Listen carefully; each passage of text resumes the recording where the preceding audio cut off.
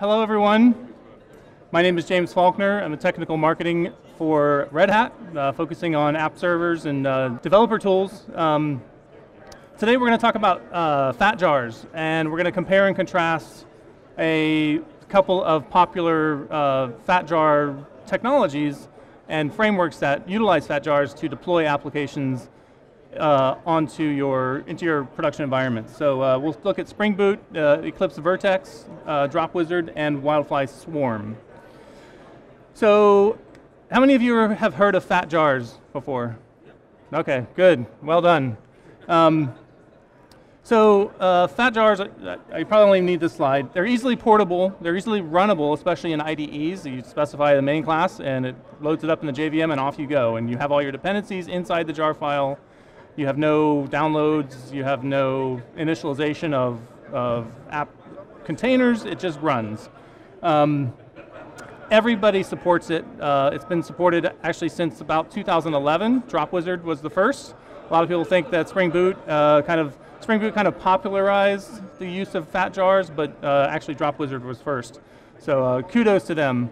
Yes, thank you, Burr. So essentially everything is packaged in a single jar. All your dependencies are resolved at build time, so that at runtime you have no resolution required. Everything's there. It starts up relatively quickly, and you can't run into problems where, oh, I can't find this jar file or this other dependency somewhere else, and the thing fails at runtime. That's the last thing that you want in production. If you're using Linux containers, like for example Docker, everything in the fat jar is in a single container layer because it's actually in a single file put into the Docker container layer using your Docker file that you build. And so that also means that when you change one line of code in your 200 megabyte fat jar, the entire 200 megabytes gets recreated and re-added to the Linux container layer. Meaning if you then redeploy that container image out somewhere else, all 200 megabytes are transferred over the network and stored in your S3 bucket in AWS, and that is reflected in your AWS bill. So one prime example of this is a company called HubSpot. They do marketing automation. HubSpot started building fat jars. They have over 100 developers doing a number of commits per day, probably a couple of hundred pushes to production, and they were using fat jars. Every single one of those developers was building a fat jar and pushing that into their corporate repository every single time they did a build. Every time they did a deployment, every single one of those megabytes in their fat jars were being pushed out to their nodes. This resulted with 1,000 to 2,000 builds per day and a couple of hundred production pushes per day. They were generating around 100 gigabytes of new bits per day. Now you can imagine 100 gigabytes times the cost of storing, computing, and transferring that across the network resulted in a huge AWS bill. So they started to look at some alternatives and started to get away from fat jars. And they came up with a homegrown solution where they built their dependencies independent of the application itself, push those dependencies out to Amazon, to S3, and then when the application was deployed to production, it would pull those dependencies and cache them locally so that all of the applications deployed on that particular node could reuse those same dependencies locally and not have to pull those dependencies down. So they essentially created a homegrown solution of what Spring Boot, Wildfly Swarm, Vert.x, and Dropwizard do today. So I'm going to show you some of the standard tools that you can use to kind of essentially recreate what HubSpot has done using supported technologies from Red Hat. Okay, so in a typical Docker container, if you're not using containers, this doesn't apply to you, but for Docker containers, they are built up by a number of layers. So when you build a container image, the first thing you do is you add an operating system, the user land bits from the operating system. And you can see that down here. This is using CentOS. It's around 190, almost 200 megabytes. The next layer up is Java, so the JDK, or the Java runtime environment with all of its dependencies, all of its tooling, all of its compilers, all of the things that you need to run a Java application is in that next layer up. That comes out to be around 200 megabytes or so. Then the top layers, there's some, so in this case this is an S2I build of a Java EE application, S2I is a technology in Red Hat OpenShift for doing source to image. That's what it stands for taking your source code, combining it with a runtime, and then packaging that up as a Linux container image. So this is an S2I build.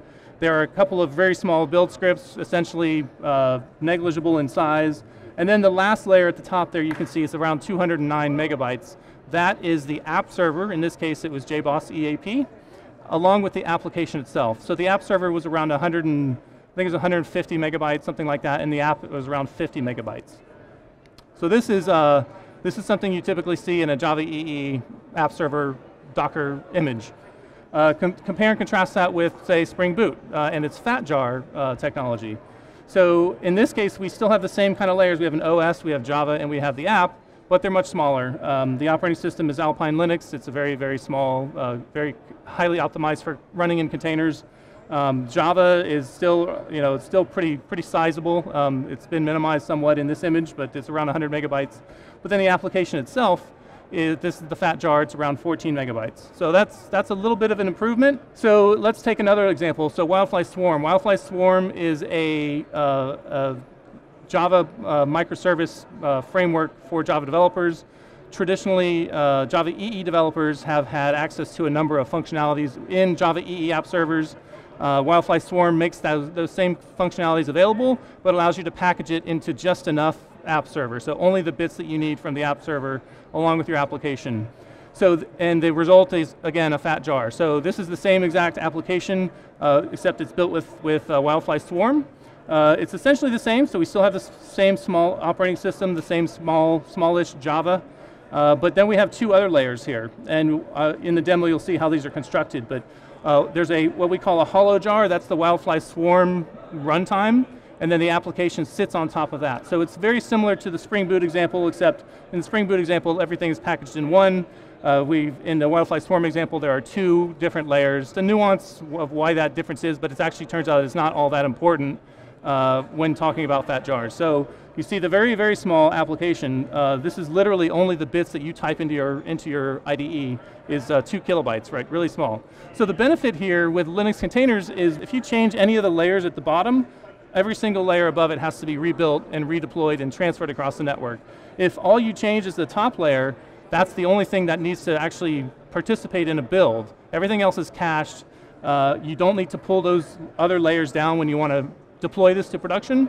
So putting small things at the top layer and the very fast changing things, the things that you change every single day in the highest layers is very, very beneficial in the world of Linux containers and in container orchestration platforms like OpenShift. Okay, so let's look at the FatJar kind of hello world plus one library. So keep in mind this application that I built and generated these numbers from, this is not a real world application, right? This is a hello world app. It has JAX-RS in the case of Wildfly Swarm and Spring. It's a very, very simple application. It just outputs one line of code, nothing you'd ever see in production. It's very instructive to look at that because that is where you kind of filter out all of the noise from real world applications to get to the technology itself and to compare them and contrast them and show how you can build them in different ways. So you can see the sizes of this hello world FatJar across the different technologies here. So Wildfly Swarm comes in at around 45 megabytes, Spring Boot 17, Dropwizard 15, and Vert.x at a very attractive 4 megabyte. Again, for FatJar, this size difference is actually important, right? Because you're transferring more bits over the network every time you rebuild the FatJar. These technologies come with additional features that people may not know about. Moving from a FatJar away from FatJars makes a lot of sense in the containerized world because of the layering and because of the amount of change that goes into building applications, say microservice applications. They're built and deployed hundreds of times per day in a real scaled production environment. So again, getting those bits at the topmost layer is super important. So let's see about how we can do that. So before doing that, I want to explain some of the terminology I've been using, like hollow and skinny and fat and thin. We all know what FatJar is, right? That's everything. It includes the application runtime. It includes the application's dependencies and the application itself. So the application itself, the red box, this is the bits that you type into your IDE and you compile and they turn into .class files in the Java world. The application dependencies, the direct application dependencies, are things that your app needs that the app runtime doesn't supply. So things like database drivers or some library you may be using. In this case, in my Hello World example, I had a time library that made sense of the crazy Java .util.date fiasco in the previous JDKs, or Java versions. And then finally, the app runtime are the things that are necessary, kind of the final mile or final kilometer to get the application running on the JVM. So in a traditional Java EE world, this would be the app server. This would be the thing that Java EE, either JBoss EAP or WebLogic or WebSphere or whatever. So all of those combined is the fat jar. The thin jar, or thin war, depending on the technology you're using, that contains the app and app dependencies, but not the application runtime.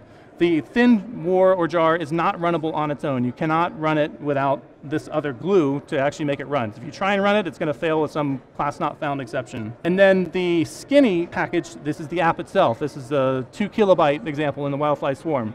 Again, not runnable on its own, but also not runnable without its dependencies and with the runtime that it needs to run.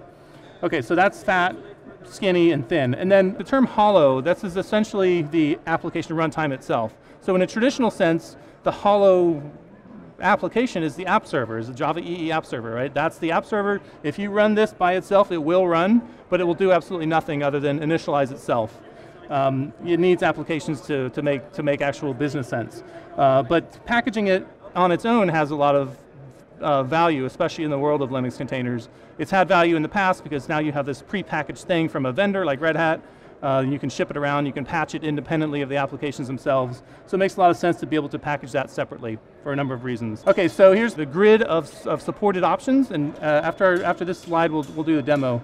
So everybody supports FAT. That's been around forever, and that's a well-known. It's very easy to understand for developers and for IT operators. The ability to separate the application from the application runtime is what we call thin, and those are also supported by all four of these technologies via different mechanisms. So in the Spring Boot case, there's a thing called a Spring Boot Thin Launcher. This is an experimental library written by some of the Spring Boot engineers. I hopefully we'll see that actually supported and put into the next version of Spring Boot, next major version of Spring Boot, which is Spring Boot 2.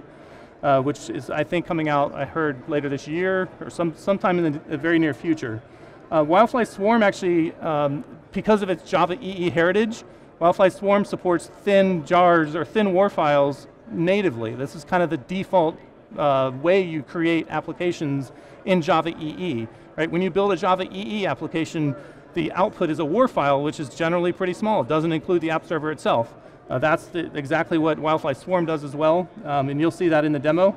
Vert.x and Dropwizard don't have kind of first-class support for thin, the ability to separate them out, but it is possible to do that via some Maven plugins and some Maven support. So Maven has the ability to just generate the dependencies for the app and put them in a separate directory.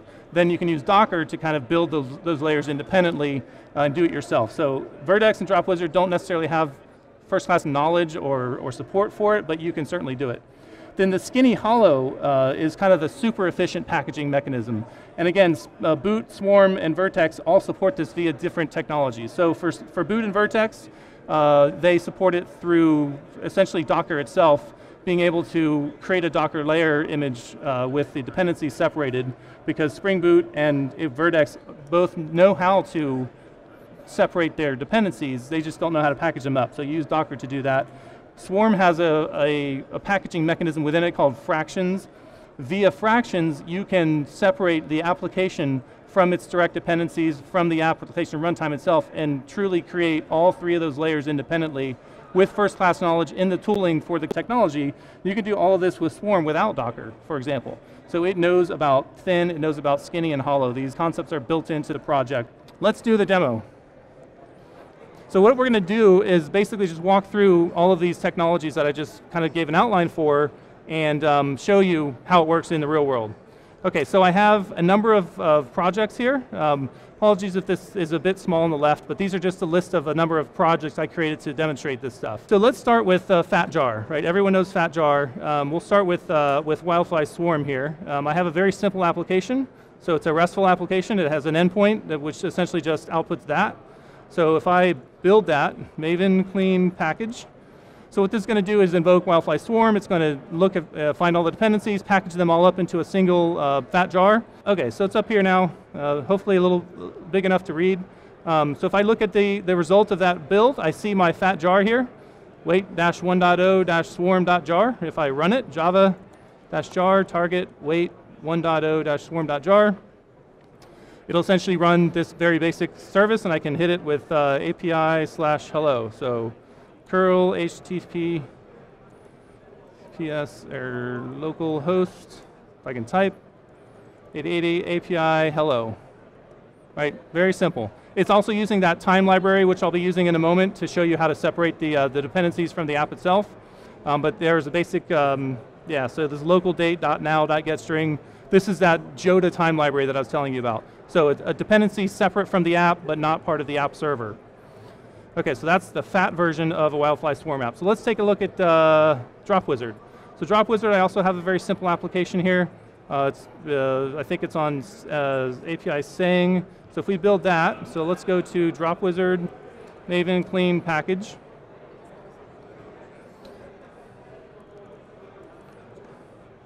So that built, and the resulting jar, fat jar, as you can see here, is about 15 megabytes if I run it.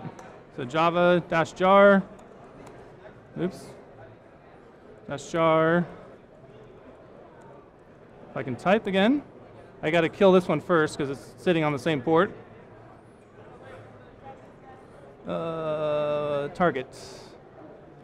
Target/java blah. Oh, I got to run it this way. It has a bit of a different way to start it up, but it's essentially the same thing, right?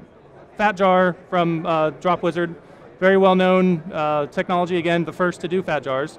And if I run it here, I can just do curl HTTP localhost 8080. I think it's greeting. Yeah. So there's the fat jar from Dropwizard. Again, about 15 megabytes, right? Much smaller than the Swarm version, but let's keep going. So after Dropwizard, let's look at Spring Boot. So Spring Boot, very popular, actually kind of the Docker of fat jars, right? Docker made Linux containers really cool. Spring Boot made fat jars really cool, although they weren't first. So I have a very simple application here.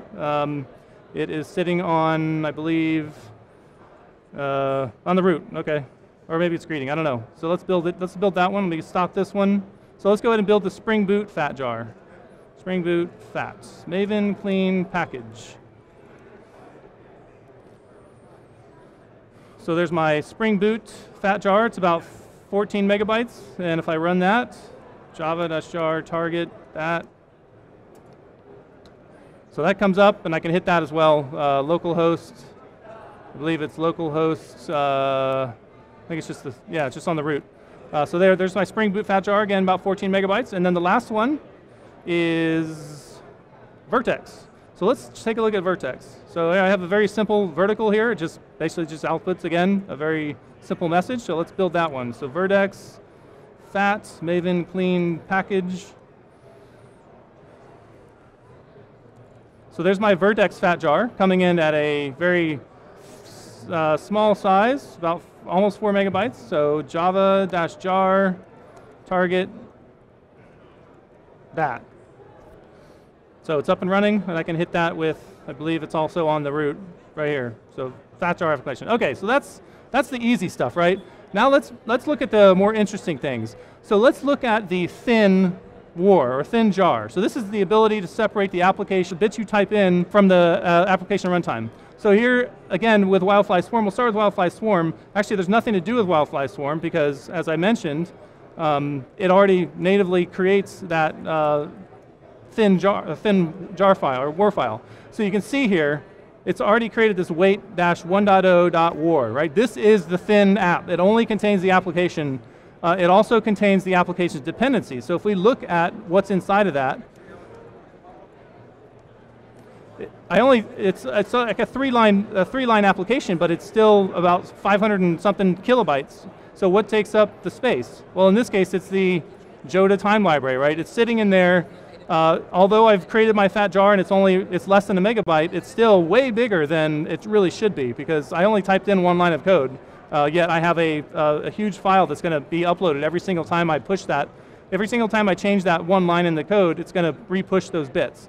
So we'll take a look at what we can do to separate that in a moment. So, but that's the concept of thin in Wildfly Swarm. So what is the difference? What is the concept of thin in, say, Spring Boot? So I have, again, an application, a simple Spring Boot application it just outputs, it's exactly the same application, but it's built slightly differently. So let me build it and I'll show you what happens here. So Maven clean package.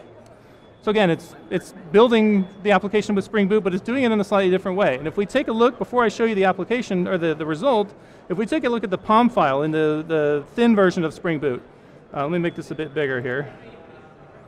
So we have the traditional dependencies for Spring Boot. We pull in the starters that we need. We have the web starter here. We have our Jota time library there. We also have the Spring Boot Maven plugin, but we also have a dependency within that Spring Boot Maven plugin, which creates what's known as a new layout for the resulting application, using what we call the Spring Boot thin layout, or Spring Boot thin plugin. So that's essentially all I've added to my POM file. And so what happened when I built that, if we go into the directory where the thing is created, you can see I now have a thin jar file. I don't have the fat jar file. It's about 11 kilobytes. The dependencies themselves are actually in a directory here called thin.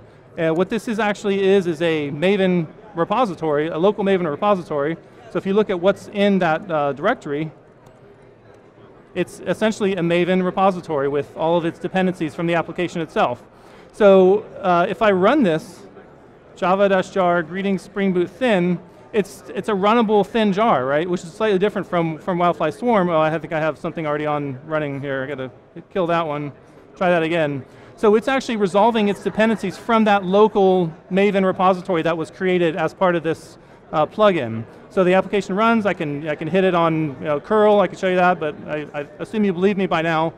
But it's resolved those dependencies. So what you can do is to create a Docker image is take that thin layer, combine it with the application itself, Docker in a Docker file. So I have a Docker file here, which is very simple. It basically adds two files to the Docker image. It adds the dependencies from this thin directory, and then it adds the application itself. So if I Docker build this, Docker build, we'll call it Spring Docker build. So you can see, it actually, because I haven't actually made any changes to the application, it used the cached version of the dependencies. So the Docker build was very fast. The only thing that was added to the directory here was my actual application itself. If I make a change to this application, say from Java 1, save that and rebuild it, Maven clean package. Rebuild the application, which rebuilds everything, the dependencies and the application. But then when I rebuild the Docker image, it goes very fast. And the only thing that was added that was not cached was the application itself, right? The dependencies haven't changed. It was able to use the cache within the Docker registry and then rebuild it very quickly. And then I can run it using run HP 8080 to expose the port. IT, oops. So I can run this within the Docker image and then essentially it will do exactly the same thing. It'll expose that on a port, and I can hit that on localhost 8080, and I get my Spring Boot thin jar.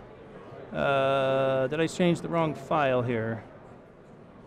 Yes. Okay, I believe that I changed the wrong file. Yeah, this is the one I needed to change. From Java 1. So that was the default. Yeah, let me rebuild this. Spring Boot thin, Docker build, rebuilt, and then I'll rerun it, hopefully, and I will get the message I was expecting, which has the Java 1 string in it. I just changed the wrong file here. So let's hit it again, and it didn't work. Okay, so what did I not do right here? Spring Boot thin, Docker build, Docker run. Oh, I didn't rebuild it. That would help. So you actually have to build the application itself to compile the bytecode into the thin layer, and then rebuild the Docker image, and then rerun it. Okay, let's see if this works. If this doesn't work, then I'll give up.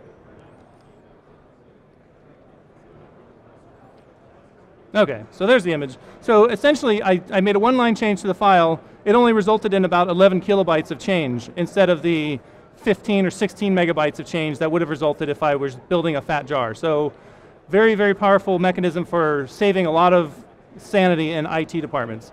Okay, so that's Spring Boot Thin. Now let's take a look at Vert.x Thin, and then we'll get to Wildfly Swarm, which is a very interesting use case. Okay, so for Vert.x Thin, so if you remember from the graph, Vert.x Thin is actually supported through Docker. So what that means is I actually have a Docker file, which is pulling from a pre-built Docker image. This is a Docker image that the Vert.x project makes available to me. This is essentially representing the app runtime, right? This is Vert.x core plus a couple of other dependencies. This is how I get the notion of a thin application in Vert.x. So when I built this, I just built it, the actual application itself is only about 4 kilobytes or 3 kilobytes, very small. The fat jar, again, if you recall, is 4 megabytes, so there's a pretty significant order of magnitude difference between the thin jar of my application and the fat jar in Vert.x world. So to realize this with Docker, again, I have this Docker file. It essentially just adds the vertical. Because it's getting Vert.x from the base image, it's only adding the jar file itself, the application itself. So if I then build this one, docker build -t Vert.x latest dot. So again, it's just adding my application here. Then I can run that, docker run -it-p 8080. And then, oh, I got something running. So I also have my Spring Boot app running. So let me kill that, run this again.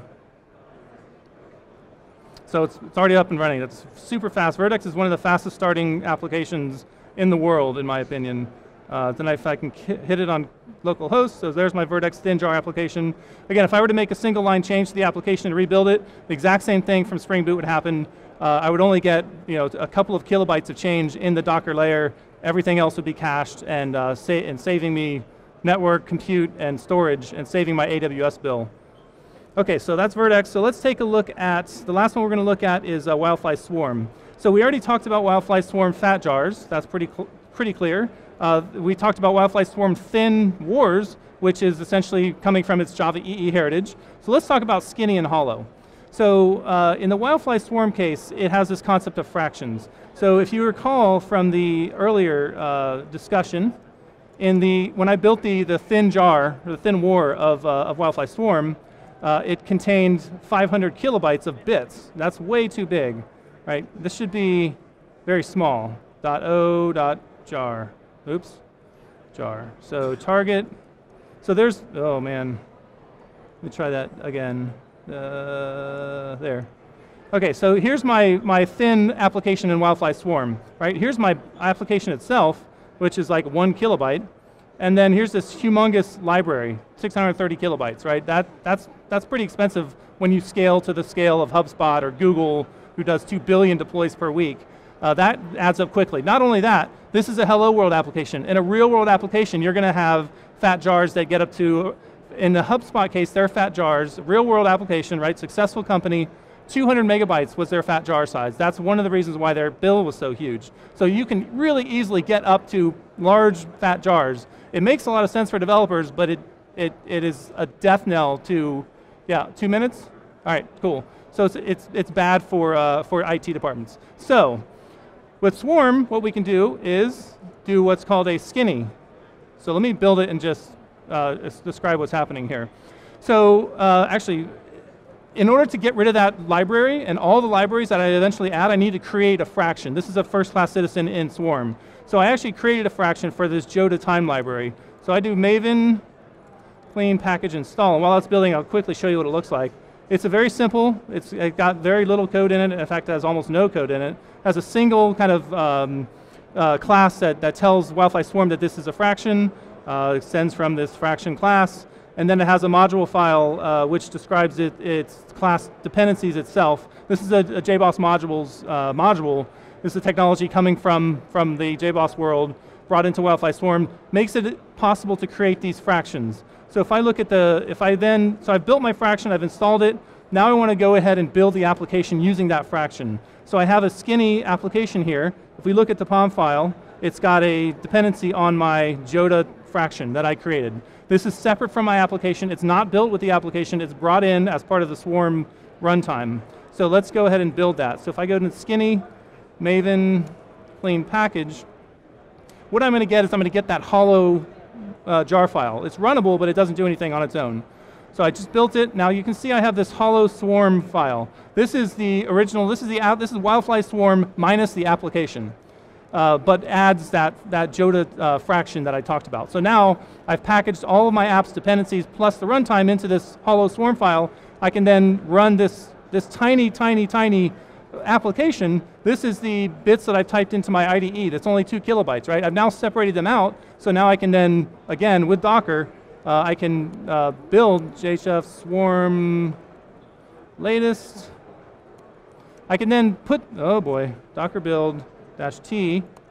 I can then put those separate bits into separate layers. So here you can see the hollow Swarm was added as one layer, and then my application itself was added as a separate layer. When I make a one-line change to the application, that is the only thing that's going to change. Nothing else will change. The application runtime, Wildfly Swarm in this case, will not change. It will not be downloaded. It will not be redeployed. It will always be cached, and you save a ton of money on network compute and disk again. So last thing, I'll just run it. Actually, let me go ahead and run it real quick, and then we'll finish up.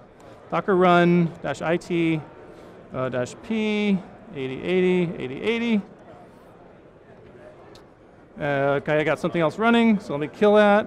Try it one more time. Oops, I just built it again. Okay, last one here. This is the money shot here. So it's running Wildfly Swarm, but then bringing in that application separately because the application is now split from the application runtime. If I then curl it, API hello. So it's there. This is the skinny jar using that externalized library put into a separate Docker layer, and it's very powerful. So that's kind of the rundown. Last thing is the kind of packaging recommendations. So fat apps, fat jars work well. People understand those. For small applications, it makes sense. But you very quickly, if you're building a real-world application at scale, you're going to get into a situation where you have 100 megabytes of a fat jar. That multiplied by the number of nodes that you have and the resulting storage necessary and network transfers costs a lot of money. So that's when you're going to start wanting to consider splitting the application out of a fat jar into a thin or hollow jar or WAR file and separating those into separate layers so that you can save money.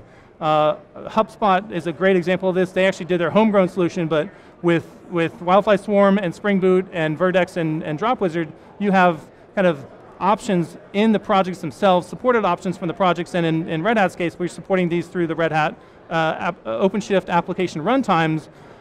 You can do this on your own using support from a vendor like Red Hat. So that's it. Thanks for hanging out. If you have any questions, I'll be around, but thank you.